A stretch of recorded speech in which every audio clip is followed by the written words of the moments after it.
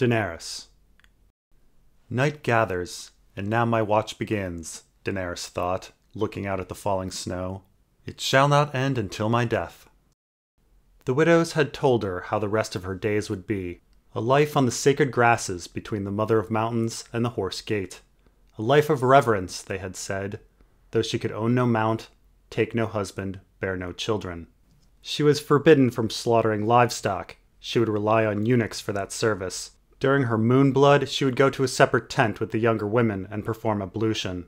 The flesh of fowl was unclean to her to eat or even touch, and the altars for her hourly prayers must be clay, never stone.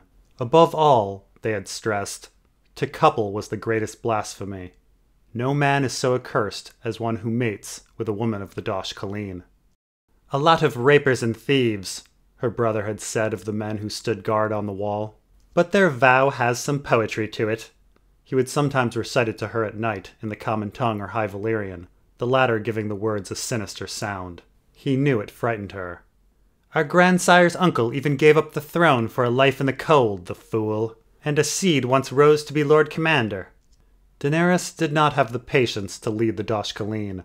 The young amongst them deferred to the old, and the old amongst them to the one-eyed crone, a wrinkled corpse of a woman who said little and less. "He is the stallion who mounts the world," the crone had said of her unborn son. Yet now her black eye only watched with disdain as Dany hobbled across the temple hall. The crones had given her a makeshift crutch to walk on. The gnarled piece of wood did not fit comfortably under her arm as she struggled to make her way. Dany wondered how Sir Willem ever managed to get around on such a thing. She had freedom of the city, or at least no one had told her otherwise, but to venture far from the temple, she would need to endure 1,000 winces of pain. With each step, Daenerys remembered the sharp crack of her ankle when she had been dragged behind Jocko's mount. Khal Jocko and his 50 riders had found Daenerys in the Dothraki Sea, dripping with mud and blood and horse grease, standing with Drogon as he tore a chunk of charred flesh from the slowest of Jocko's horses. Daenerys had mounted Drogon's neck and met the gaze of her husband's erstwhile co as she spoke Dracarys. Instead of breathing black fire, Drogon shook his scarlet spine. Dany clutched at his black scales, her fingers slippery with grease. As Drogon pushed off from the ground, Daenerys fell from her dragon mount. 100 Dothraki cackled and howled with amusement. The dragon had not extinguished their lives, but taken flight and glided southwest towards Dragonstone. "Your demon has forsaken you!" Mago yelled, his voice a dagger. They tied a rope around her throat and fastened it to the halter of Jocko's stallion in the gathering dusk. Half a league later, Daenerys could run no more, and fell. Draped over the back of Mago's horse, like the carcass of a Hurkar, was how she came to Jocko's Khalasar of 20,000. They found a rickety cart for her after that. Someone had managed to set her ankle and splint it. In her agony, she never knew who. The first days of her journey to Vaes Dothrak were filled with jeers and laughter, Dothraki calling out Khaleesi Ragat, Cart Queen. Her ankle screamed with every bounce of her new throne, though Dany's own cries went unheard amongst the clatter of the marching Khalasar. Once a day, an unsung boy would feed her nearly turned mare's milk and dried horse meat, though she lacked the spit to chew it. Without any routine, a mute, dour-faced woman would change Dany's straw, perpetually soiled by her brown water. 200 leagues to Vaes Dothrak, she overheard a rider in the Khaz of Mago say. "A moon's turn." On the 4th day, the sky grew overcast, and on the 6th day, the rain began to fall. Only a drizzle at first, it was refreshing for the Khalasar, and a gift from the gods for Daenerys. But it rained again the following day, harder, and the day that followed, harder still, and the day that followed that, half again as hard. Jocko's Khalasar transformed into a caravan of mudmen, trudging through a great grass marsh. The rain saved Daenerys from dying of thirst, but the days grew colder, and the Dothraki had donned her in no more than rags. 30 days came and went, yet the Mother of Mountains was nowhere in sight. On the 40th day of their moon's turn journey, it began to sleet. By then, Dany had no flesh or fat left on her to keep her warm. One frigid night, the skeleton that had been Daenerys Stormborn stopped shivering and fell into a dreamless slumber. She did not expect to wake, but wake she did, to the sight of a man's stone face with the body of a dragon. The plunder of the horse lords, Daenerys knew. She took the statue as an omen, though an ill one. The Valyrian Sphinx was enveloped in a glaze of ice. Trapped, Daenerys thought, like a sentinel. In time, Dany's sense had returned with her strength. Now, under the watch of the Dosh Khaleen, her wounds were healing quickly, but for the frequent blows from the crones opening them up again. Her ankle had knit enough for her to trust it with her crutch, as she tottered around learning the women's work of Vastoth Rock. The ceremonies were writ in stone, and the tasks were endless, as were lectures on the magics of grass, horse, and corn. The widows were not without their humor, black as it was, as they gifted their willowy new sister the by-name Khaleesi Teloro, Queen of Bones. Small bands of raiders and fringe Khalasars trickled into the city day after day, and Dany watched as the crones were paid tribute in salt, silver, and seed. The gifts were often meager, and Dany caught bits of contrition from the Coes and Khals in defense of their offerings. Calpona was the main culprit of the others' scarcity, they all claimed. The city was filling with Dothraki, and the markets were filling with vendors, despite the snows. Every day the smell of charred horse and burning manure grew ever stronger. Those who rode with Jocko outnumbered all others in Vastoth Rock, but this was soon to change. Calpona was returning. "Pono has killed Motho," a slave of Khal Jomo whispered after presenting a sack of corn. "The wives of Jomo will be amongst you soon." A second rumor soon followed from the mouth of R'goro, Khal Moro's sullen son. Pono had married the daughter of Khal Zekko, with Zekko granting his Khalasar as a bride gift. By custom, the daughter passed that gift to her new husband. Daenerys understood why the Khals were returning. The bride must be presented to the Dosh Khaleen. The moon was covered by clouds as time blurred past for Daenerys. She had forgotten the day, the week, the month. The gray days grew ever shorter, the nights ever colder. She missed the sun, the stars, her dragons. Those things were of the world beyond the Horse Gate. She would die here, she believed, in the same city as her brother. "Khaleesi Teloro," Jelani said to her one night, "the time has come." For what? Dany wondered, but followed the widow without a word, leaning heavily on her crutch. Dany was taken to a hidden alcove of the temple, where the shrunken crone sat on a plundered wooden bench from a faraway land. It was made from a black-barked tree, polished and lacquered. The design on its back was a tangle of foreign writing Daenerys had never seen, perhaps the words of Jogos Nhai. The dark wood shimmered like metal in the lantern light. Upon the seat, the one-eyed crone looked almost a queen. "Eat with me, child," said the crone in the Dothraki tongue. "You look more dead than me." She gestured to a stone table with a plate of horse steak, sauced in yogurt and dried pomegranate. The blood from the meat made the dish look a mess of pink and red. Daenerys sat, dipped her hands into the sauce, and ate. It was delicious. Between bites, Daenerys managed to ask, "What do you want of me?" They always want something. "Your words." Daenerys tilted her head. "What is your meaning? Why do you think Jocko did not kill you?" Daenerys recalled being dragged by a stallion. He nearly did. What she said was, "He is a superstitious man. The Dosh Khaleen are sacred." That made the one-eyed crone smile. "So we are. That is not the reason. Jocko is strong, but he has wits as well. No man leads thousands of Dothraki without being clever. He knows the winds of Khal Pono rise. Pono has cut down my Motho. He has vanquished Khal Zekko's Khalasar and claimed his daughter as Khaleesi. Jamo and Moro are gnats who will soon be swatted. Khal Jocko knows his time is short. The Dothraki devour themselves. As they say in Lazar, when men have no lamb, they eat men." Daenerys bit into the steak again, chewed, swallowed. "You and Jocko conspire against Khal Pono. What has that to do with me?" "The Dosh Khaleen kneel to no one. The Dosh Khaleen bow to no one. The true power of the Dothraki lies here. You are a woman of the Dosh Khaleen." "Aye," said Dany, "a crippled widow with no braid and no riders. Worse than useless. Khal Jocko tells me that Drogo thought you magical. The blood of old Valyria. You are the mother of dragons, I'll agree. Men listen to your words, though they are loath to admit it. Calpono will heed you as a voice of the Dosh Khaleen, I am certain of it. And in our smokes we see the days to come. Prophecy. Daenerys was angered. A mummer's farce, she barked. You said my son would be the stallion who mounts the world. The bells in his hair will sing his coming, the crone recited, and the milkmen in the stone tents will fear his name. I remember. It was well practiced. Practiced? Daenerys blinked. Why? The crone's one eye stared long and hard at Dany. Finally she said, The others. They call you Khaleesi Toloro not because you are thin, child. No, it's because you are of the Red Waste.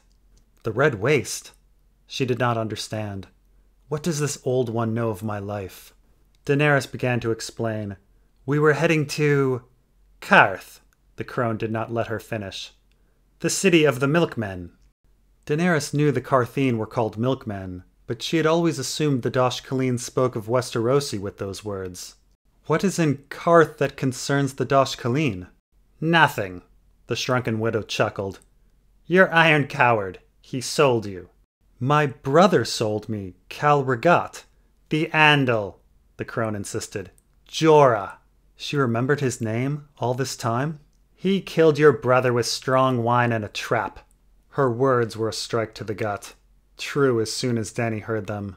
Viserys, arriving drunk with no coin, drawing his sword, a voice in the common tongue egging him on. Jorah. You were to perish on the sands or on the walls of the milkmen's city. It made no matter. You, your Khal, your prince. Rhaego, Dany whispered. She grasped her crutch and brought herself to a stand. Explain this. The crone clenched her jaw and flared her nostrils. You mourn your son, but Khal Motho was my son. When a Khal falls from his horse, a Khaleesi becomes a woman of the Dosh Khaleen. But when is a mother not so to her son? The mother of mountains will love until it is dust, as will I.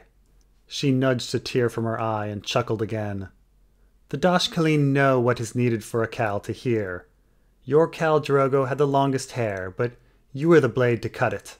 My words came after a gift of Pantashi silver, but I would have done it with no gift, to spare my Motho from the arak of your Drogo. The Andal and I wanted you and your Khal to go east forever, and we made it so.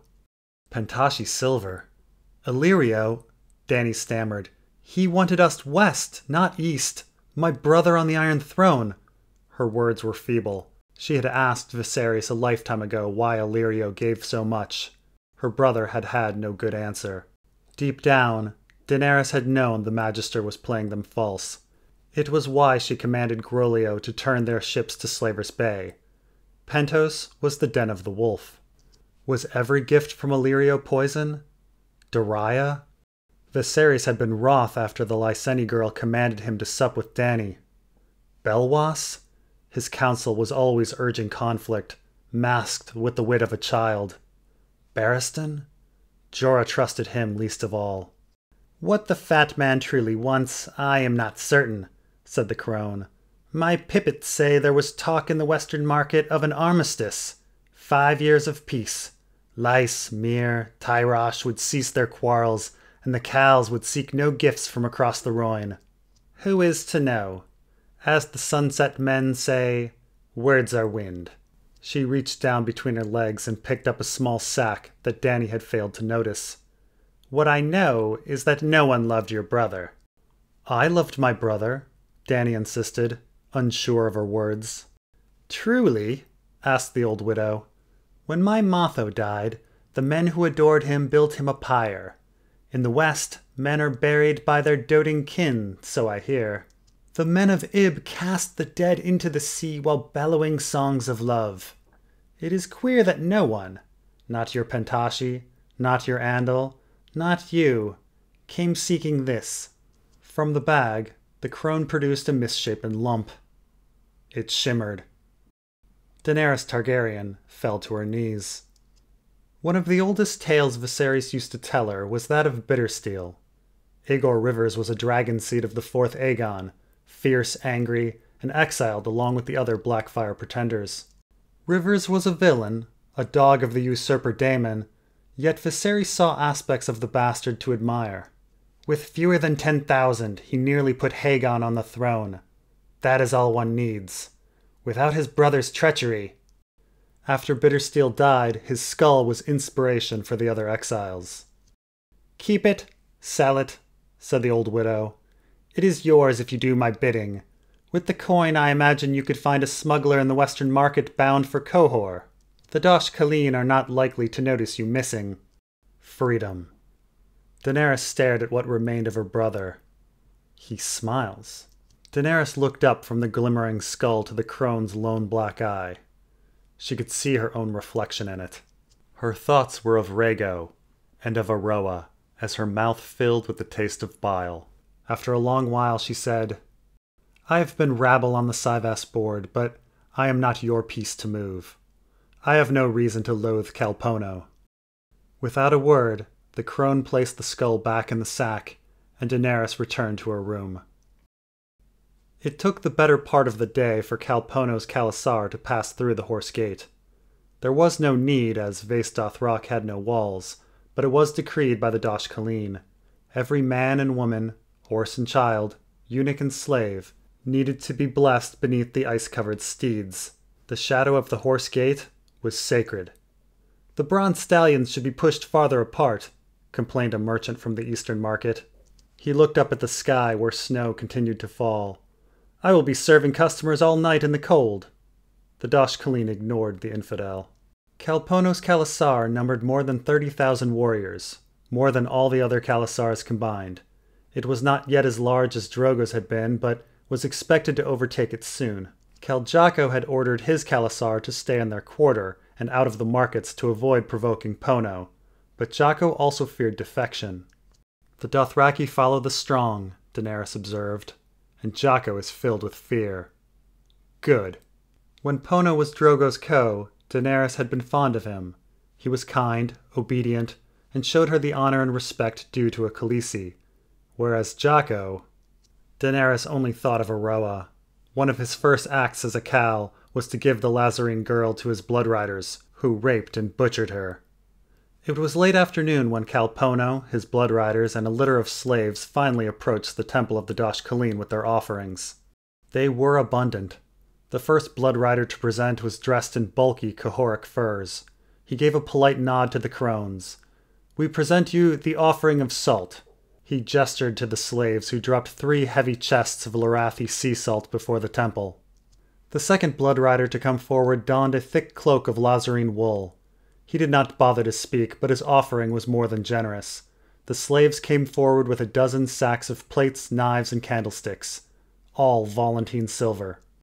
The third blood rider wore a leather jerkin with a Dothraki painted vest over top.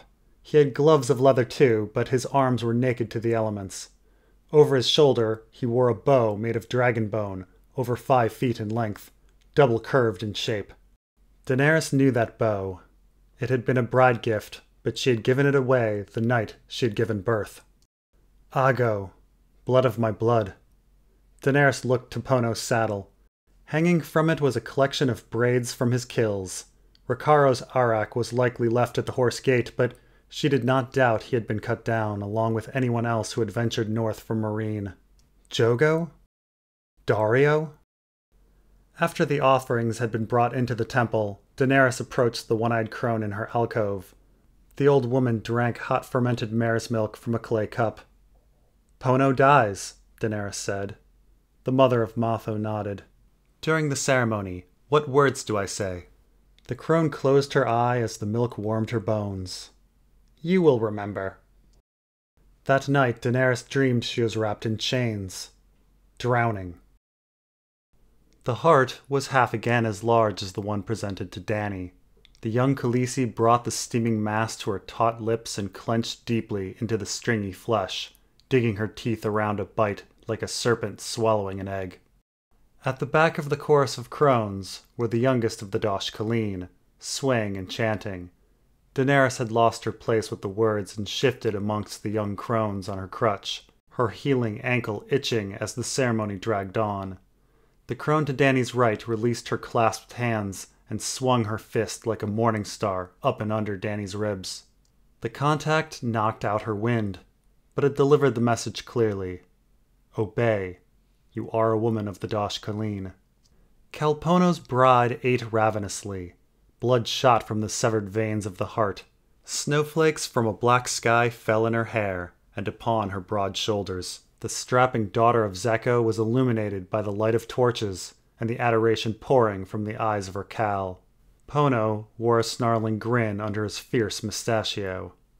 With strength, Dany threw herself back into the chant, propelling her power towards the bloody Khaleesi in the chalk pit below.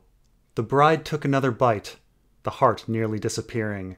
Daenerys gagged, remembering herself in the girl's place, her jaw muscles burning as she forced a swallow of raw meat into a stomach ready to burst. To the Khaleesi below, it was effortless. How had it all gone so quickly?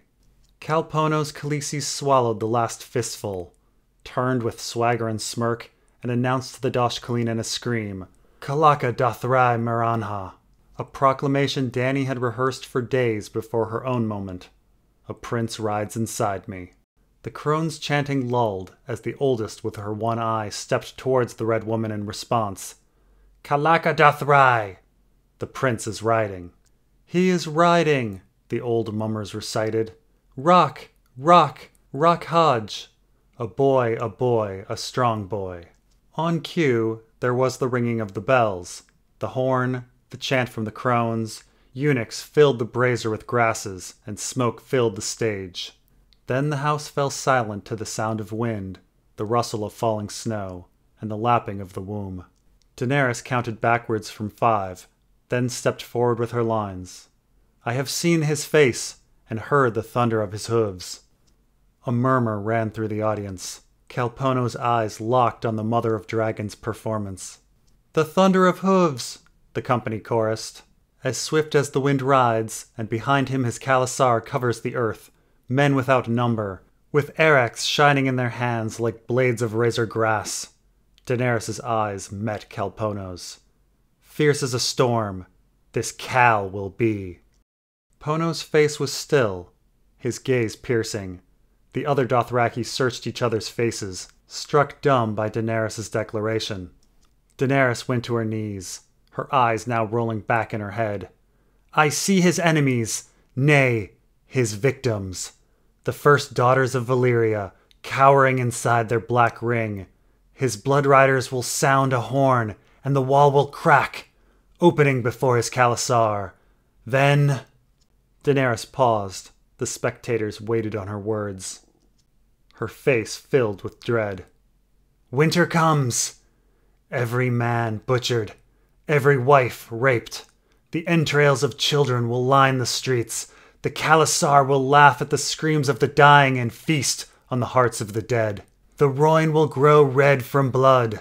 Volantis will burn, its ashes taking to the wind. Nothing will remain. Daenerys shuddered and wailed, pointing at Kalpono. He is the stallion who mounts the world. She began to weep, taking her nails and digging them into her face. She pulled down hard, cutting 4 bloody stripes down each cheek. Her face dripping, she again looked to Kalpono. I will be the last Valyrian. I will die alone. She collapsed. The Dothraki erupted in cheers. After the ceremony, Jomo and Moro swore allegiance to Kalpono and relinquished their khalasars. Kaljako and his co's looked on in silence, while the one-eyed crone gave Daenerys a confused glance. She wonders why I improvised. The celebration swelled with the arrival of skins of clotted mare's milk. As the Dothraki drank heavily, Dany found herself remembering Miro and his second sons, drunk on wine. Jorah's ambush caught the Braavosi and his men unawares, and they were too deep in their cups to pose much fight. The Titan's bastard fled in fear, and Brown Ben became the second son's new leader. What sort of name was that, the Titan's bastard? Daenerys wondered. What Titan? She had never asked the giant red-haired man. I suppose I will never know. Sir Barristan slew the unruly sellsword. The statues lining the road began again on the wide road heading to the womb of the world. They were barely more than shadows in the starless night, their faces covered in snow and ice. But Daenerys still felt them watching her. She thought again of Viserys' story of the 79 sentinels. They tried to flee, but there was no escape. Qohor was 1,000 leagues. If her smuggle proved a success, what fate awaited her? The life of a beggar queen? Death by an assassin's blade? She remembered her dream. It was slow going to the lake, but a large steed managed to pull her cart over the snowy drifts. The Dosh Khaleen rode ahead, each paired with eunuch riders. The rowdy party of Calpono, his Khaleesi, and his many allies led the procession. Riding in the rear were Khal Jocko, Khal Mago, his blood riders and Kaz, all silent. A layer of ice and snow had formed amongst the reeds at the womb of the world. It crunched and broke beneath the bare feet of Zekko's daughter as she made her way into the calm lake. The Khaleesi bathed in the sacred waters, washing the blood from her hair, her face, her naked figure. Ignoring the cold, she returned to shore slowly, seductively, water dripping off her naked figure. Calpono could barely contain his desire, his manhood out of his breeches and swollen. The two leapt at each other and coupled furiously on the shore of the lake, screaming with passion. The drunken onlookers cheered them, drowning out the chants of the Dosh Khaleen. Dany hobbled down the shore of the womb, away from the torches of the Dothraki. She looked back. All eyes were on the couple, save Mago's, who spied her disappearing into the gloom of night. To her relief, he did not pursue her. "I'm an old dog, going off to die." After some distance, the cheering died away, and Dany heard only the sound of wind, snow, and womb. She stripped, letting her cloak fall between the ice-covered reeds, and walked into the water. Her last time in the womb of the world, the water had felt cold, but on this night, in the chill air, it was surprisingly warm. Warm as a womb. Warm as Dario's embrace. Warm as blood. Daenerys pushed herself out into the water on her back, looking up at the black sky. The water made her feel pure. The occasional snowflake tickled her belly, her legs, her face. Her eyes drooped shut, and she let the warmth embrace her. Eyrie had told her the womb had no bottom. If she sank, she would plunge forever into darkness. Floating. She let out her breath and turned over. The womb engulfed her. Floating. Falling. In the darkness, her mind's eye was lit with a honeycomb of memories. Fire and chains and dragons soaring, blood on her thighs. She saw her own face on an armored knight and a starry sky during the day.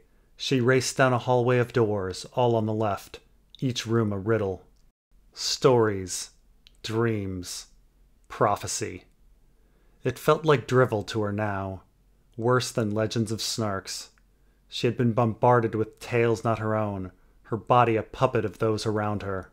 Viserys, Jorah, Mirri Maz Duur, Quaithe, the Undying, Hisdar, the Green Grace, the Crone. All sought to tell her who she was and who she would be. She had never broken her shackles, had only been paraded around by powers not her own. "Who am I?" Daenerys cried inside herself. Looking down, she saw a red door drifting at the bottom of the endless womb. Who was I? Who could I have been? The door writhed. It had 2 eyes, 2 stars. It was now a mask. It whispered. Daenerys reached towards the starlight. She awoke to the sound of a booming splash. Daenerys surfaced, sucked in air. Waves crashed around her violently. The Dothraki were yelling in panic. A sudden force beneath Dany hoisted her up. Out of the womb of the world, into the shock of the cold air she rose. Beneath her a black mat, writhing, carried her up, slick with water, hot to the touch. Higher and higher it took her into the dark sky. It had scales. Below they could see the gathering at the womb scrambling to horses, some falling over. Drogon, his mother upon his back, roared. then sailed down and released an engulfing flame low along the road, catching Coes, Blood Riders, and Kas in their flight from the womb. The women and crones fled towards the womb for cover. Their hair, the paint atop their leather vests, burned as they dove for the water. Dany spotted Pono, naked, riding out into the night. He disappeared into the darkness, but Drogon caught his scent, as did Dany. It was the smell of sweat and mare's milk, his Khaleesi's wetness mixed with his seed, the oil in his hair and the horse beneath him. Most of all, it was the stink of fear. With a few flaps of Drogon's wings, they had found him and bathed him in fire. Jaqen and Mago were nearly away, but Dany whiffed their mounts and bodies. Daenerys wheeled her mount around in pursuit.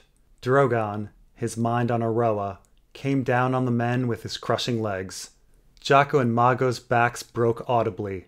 They screamed as they fell spiraling from their horses, pleading for a Jaqaran. Drogon plunged into the sky, and Dany looked down on the men begging for her mercy in the snow. Daenerys then returned to the womb of the world.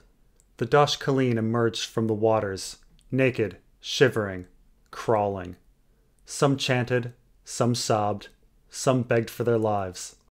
"I am Daenerys Stormborn of the House Targaryen," she told them. The first of her name, the Unburnt, Queen of Meereen, Queen of the Andals and the Rhoynar and the First Men, Khaleesi of the Great Grass Sea, Breaker of Chains, and Mother of Dragons. The one-eyed crone scrambled from the reeds to huddle amongst her fellow widows. She had been right. Dany had remembered her words. "To you women," Daenerys continued, "I am your high priestess." In the falling snow beneath the Mother of Mountains, the women of the Dosh Khaleen knelt and bowed their heads.